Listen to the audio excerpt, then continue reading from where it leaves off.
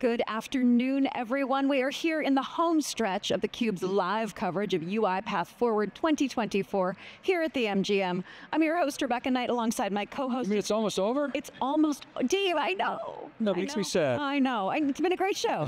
Great show. And it's about to get even better. So we've got two great guests coming on the show. We've got Robert Schneider.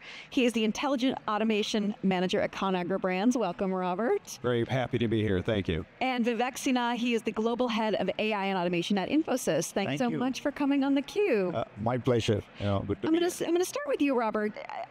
Conagra Brands, I mean, it's kind of a household name, but tell our viewers just a little bit about your company and what you do there. Yeah, for sure. So Conagra Brands is a food company, and what we do is we manufacture products for our customers like your local grocery stores, and we have a host of brands that we manufacture for our customers, including Reddi-wip, Duncan Hines, Bird's Eye Vegetables, quite a few. A lot of the products in your grocery store, if you turn them around, you'll actually see our logo on the back. So maybe you'll find your favorite product actually is made by us. And last year we had over $12 billion in revenue. So we're a fairly good sized company, and we do it for our customers. Exactly. So, and you are, as the Intelligent Automation Manager, what do you do, and what were sort of the challenges that you were finding that made you want to team up? Yeah, absolutely. So at Conagra Brands, just like any organization, we're a very lean organization, and we have the challenge to do more with less. And with automation, robotic process automation and intelligent automation, it gives us tools that we need to continue to be competitive in a global marketplace. UiPath had a unique set of tools that allowed us to expand our technology and our business processes to do them faster, more accurately, and assist our business partners. Ultimately, we want to make sure that people that are on the ground making our products, making our food, are able to do so without the need to worry about an invoice being paid in the back office, or a process or a business process that they're waiting on to ship an order to a customer. And we were able to successfully, with a partnership of Infosys, successfully automate quite a few of our back office processes that allow us to be more efficient, more effective, and ultimately deliver our product faster. So Vivek, we live in a world, in the technology marketing world, where everything's seamless. What's the reality, and what role does Infosys play in actually facilitating and making things less complex and more facile? Thank you. That's a great question. You know, as a way of introduction, Infosys has 300,000 plus people. You know, I lead the AI and the automation practice, which is approximately 3,000 people. The reason why I'm telling you those numbers is because some of the impact that we make is proportional to the number of people that actually get deployed in the projects, you know, AI and automation both. So from that point of view, I think AI is here and now. Everything that I heard today, you know, starting with the keynote that was there, agentic AI, you know, my vantage point tells me that this is something that is coming our way, and it is here and now for us to explore and grow. There is huge ROIs that we think that everybody is looking from AI is on us to deliver. Let's talk about the ROI for a little bit, because it's very clear the ROI of RPA was sort of a no-brainer. Largely back office functions, you're automating a lot of paper shuffling, and it was pretty clear the return. In AI, people complain, well, not really sure the ROI. We're doing a lot of experiments. We're getting a lot of use cases and prioritizing them, but it's going to be huge, right? And I believe it, by the way. We've written a lot about it, but it's almost, you've got to take a leap of faith. So how do you help clients cross that chasm, to use that phrase? Right, and there is no secret sauce to it. It is hard work and grind that gets you. The biggest thing that I actually want to tell is, just because the compute and the data processing capabilities have increased so much that you can really do mundane tasks with, lots of compute behind it. The reason, AI is so, dramatic in terms of ROI influence that it can bring is because, it is an order of magnitude improvement that you can get. We typically engage with our customers. We have a very well-defined framework that we set aside, saying, here is the right framework to choose the right use cases to do AI, continuously monitor and measure, and then present the results to the board and the CEO organization that is looking for those ROIs and benefits. So identifying the right use cases is, I think, the biggest mantra for success in the AI world. And Robert, when you sort of initiate, have an initiative like automation, you obviously have to present a business case. You got to sign up for some value. You got to deliver that value.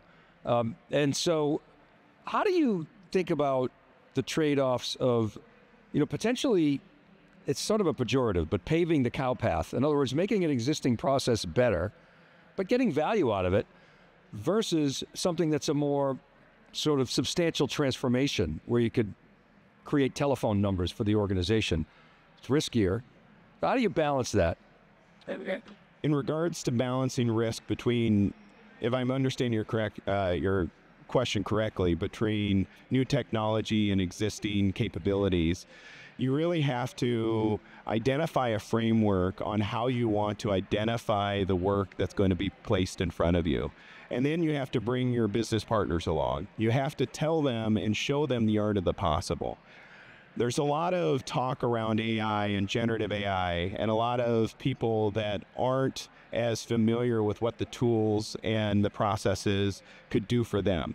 So the first step is to get your business partners excited about the opportunity to partner with yourself and other COEs that can help define and accomplish those business processes that you're trying to automate for the business. So are you hitting singles or you're shooting for the moon? So I think it comes down to, again, putting together a framework in which you can identify potential business use cases. And once you get to the business use cases, you can look at AI capabilities and categorizations and start to basically bucket these ideas into these different capabilities and frameworks. And that gives you a direction for your organization to begin either looking for partnerships to enable those types of technologies, or start looking for an off-the-shelf type of solution like UiPath.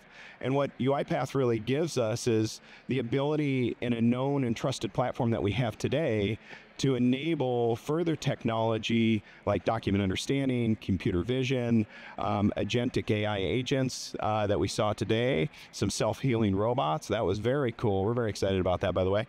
And be able to use those bolt-on capabilities with the trust that we already have in the platform that's delivering for us today. And again, I'm very atypical, so I like to categorize things. So we take these ideas from our business partners, we figure out what is going to be the ROI, what's going to be the revenue generation, and then we categorize those capabilities and we say, these are the ones we're going to try to tackle next. Tell me about the self-healing robots.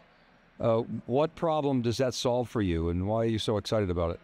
Well, just like any RPA automation that's out there today, is you work with user interfaces, and there's always going to be improvements from the development team that creates those user interfaces or changes. And we work with a lot of vendor portals because we work with a lot of customers. We have to notify them when their product's ready for pickup, maybe some other use cases where we're getting information from them to schedule product delivery from us, and their portals may change. And what happens is the robot doesn't know how to handle that nuance in that UI.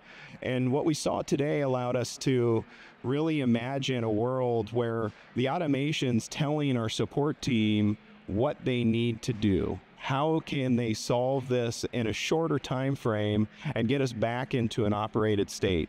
UiPath was the leader in the market before that in its exception handling, being able to handle business exceptions and system exceptions and get us at least a head start. But this is taking it to that actionable thing, to that agentic AI, where not only is it notifying, but it's giving a recommendation and assisting with the solve. It's pretty remarkable. So Vivek, you are a transformation partner. Can you describe what it is that you actually do in working hand in glove alongside Conagra and other clients, of course, but how do you define your role and how do you help contribute to their success? Thank you for that. from Infosys point of view, we typically partner with our customers, and Robert has been one of the outstanding leaders that we've worked with for so long. He helps us keep us grounded as well, right? But the things that we typically do, and the same thing we did in Conagra, was we established a center of excellence. So because we have done similar projects for so many other customers, we bring that knowledge that we have to our customers. And in case of Conagra, we actually helped in initially setting up the center of excellence that brings in, framework elements. How do you evaluate a particular business case in terms of KPIs and measurements? How do you make sure that the templates and frameworks for code reviews and deployment procedures, etc., are actually implemented in the best possible way, and so on and so forth. So from Infosys point of view, we kind of bring all the expertise of having done this before at other places to our customers and help them scale and grow. And in that respect, UiPath has been also a great partner. They continuously enable us in the new platforms and tools and technologies. I'm really excited that in a couple of weeks, I will have my hands on the Agent Studio from UiPath. And so we'll be able to build some cool agents using agentic AI framework that UiPath provides. So looking forward to it. So, the agents today are co-pilots. Is usually, typically today, you see single agent, single co-pilot. And it's kind of interesting. Agentic, the vision is laying out, what Bobby Patrick called, and we've written about swarms of agents working together. How are you thinking about the use cases around that? Craig LeClaire laid out sort of a risk-reward framework today. How do you sort of prioritize? Any thoughts, initial experiments that you're running that you can share? What are the best use cases, like initially, for agentic? So we have, and I don't know if I can go to too much detail, but we receive emails from our customers that request to get deductions on their invoices. And a part of that is taking that documentation, and we're a large SAP shop, and actually financially clearing those deductions through our processing tool.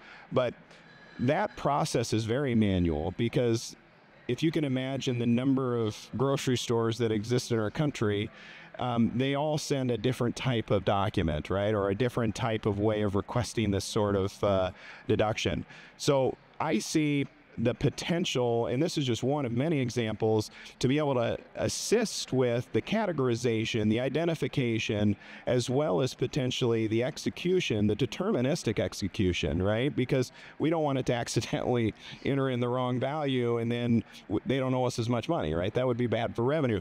But we need a way to help us to get to that point or speed up that process for both, assisting our customer service, assisting our customers, reducing the workload for the employees that are manually doing this today. And that's just, again, one of many. And so I see opportunities where the input of the process, or even maybe the aftermath of the process, isn't so clear as it would be in a deterministic model, where we can apply this technology and leverage a deterministic model to actually complete the outcome. So what's the business logic that goes into that deduction? Where does it come from? Is it tribal knowledge, and how do you incorporate that into an automation or an agent? So the agent wouldn't necessarily clear the deduction. The agent would use our existing automations to clear the deduction. But the problem is that the input, right? We get 5,000 of these, let's say, and they're all from 5,000 different customers. The input is so non-deterministic that we need a way to categorize it into the right execution model. And I think that the agentic AI can get us to that final step of being able to really identify and take that cognitive process out to say, okay, this deduction belongs to this customer, so I'm going to process it this way because it's this type of deduction. This deduction belongs to customer B because it's this type of deduction, so I'm going to process it that way. It's almost deterministic somewhat in nature, but the rules become so complex that using an agent to get us to that point will allow us to then execute the deterministic RPA and execute it accurately and properly. So there are some clear conditions under which a deduction is applicable. Correct. And you can program machines essentially, or enable machines to do that. That's right. Yeah. So we've talked around it, but I'd love you to call out any benefits or any wins that you've seen in terms of customer experience, in terms of helping employees get back hours of their day, cost savings, efficiency. What else? What are you seeing already? I mean, in regards to intelligent automation and automation, you know, there's a joy that you get from being in a program like this, that you get to see employees become happier. You know, we had a business process in which Infosys and us partnered with many years ago to help close our financials for each of our plants. And our business partners spent a long time doing this, and it was a very complex process. And we've gotten it down to 4 hours instead of a week and an army of people to do this. And the team is just so ecstatic about the fact that it's accurate, it's on time, they can monitor it, they can see what it's doing, and it allows them freedom to work on the more the more important tasks that add revenue to our organization, and they can find ways to make other processes better and faster and easier. The financial close process before was very tedious, and it was not their favorite thing to do, right? So seeing those types of successes and wins is very rewarding for both an automation center of excellence as well as the business. So last, for both of you, what do you see as Conagra's future plans in terms of its digital transformation, and how do you see things progressing from here? Do you want to start, Vivek? I mean, as the partner? You know, the North Star that we should probably, aim for is how do we get agentic AI inside Conagra as quickly as possible, try, experiment, fail, learn from that, and scale from there.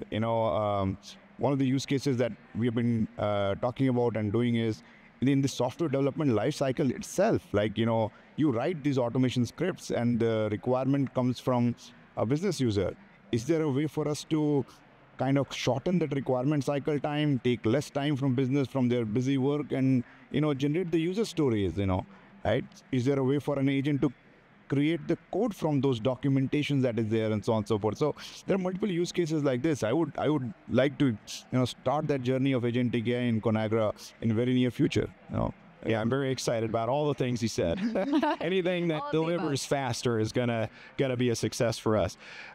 For our immediate future, we're investing in document understanding, communication mining, as well as process mining. So we're very excited about those technologies and how those are going to benefit our organization.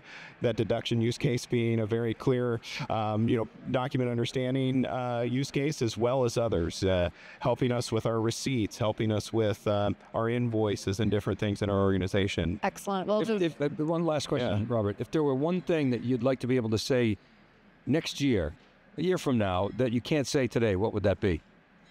That I can't say today? You can't say today, but you'd like to. It's not happening yet. It's from now. What's your dream? What's your big goal? Oh my goodness. One thing that I thought about this year and last year when I attended was, it would be pretty darn cool if you could have Autopilot take a PDD and build the automation via RE framework. You think that's achievable inside of 12 months? I think it is. I think you guys have the technology.